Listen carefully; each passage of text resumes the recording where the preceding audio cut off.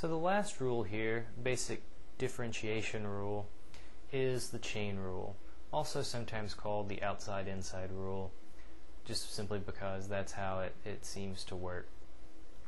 So once you know the product rule, the quotient rule, and the chain rule, you pretty much know everything there is, that you'll ever need to know about taking derivatives, other than just, you'll run across new formulas periodically. For example, maybe you don't know the derivative of some of the inverse trig functions, but otherwise the procedures still stay the same. So the chain rule applies when you have a composition of functions, so f of g of x, and you're taking the derivative of that. So again, notice this is not a product, the f of g of x, it is a composition of functions. And if you think about it in terms of this outside-inside rule, it says you take the derivative of the outside thing, you evaluate that at the inside thing, and multiply that by the derivative of the inside thing. So I've got a couple of examples here. I'm going to actually start with the one here on the right. I think that will illustrate this chain rule probably better than any of them. So it says the derivative. If you think about the outside thing as being sine, okay, so if you move inside the parentheses, that's the inside stuff. It says take the derivative of the outside thing. The derivative of sine is cosine. We'll leave the inside thing just like it was. So nothing happens to the x cubed term just yet. And then it says we multiply that by the derivative of the inside term, which is 3x squared. And there's really not much simplification you can do here. These two things are not being multiplied. You should think about the cosine of x cubed as being one factor and the 3x squared as being the other factored. So that's all there is to that one. Same thing over here. If it was just plain old x to the 100 power, the 100 would move out front, and that's exactly what happens in this case.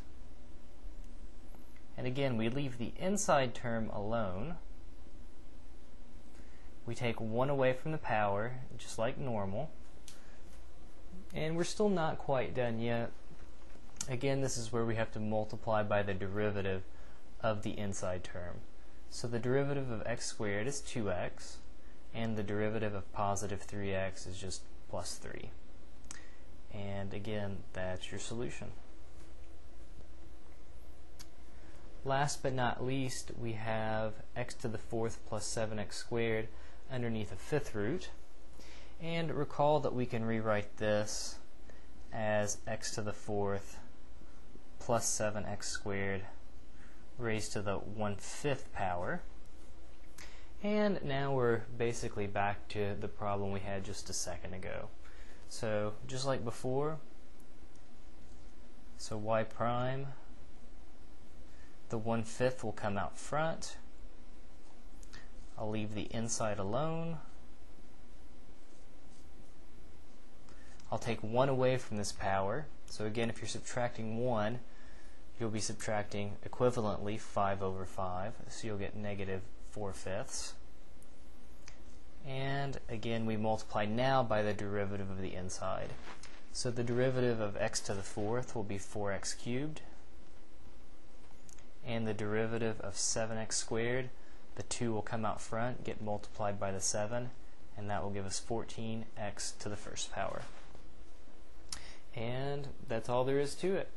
The chain rule is definitely one of the more confusing rules, especially when you have to do it multiple times. So in another video, I'm going to take some more complicated derivative examples, kind of combining all the rules and using some of them multiple times. So it can definitely get long and tedious, but again, when you're going through the process, just ask yourself, should I be using the product rule, the quotient rule, the chain rule, maybe some combination of all three, and then just use your basic formulas. For example, again, the derivative of sine being cosine.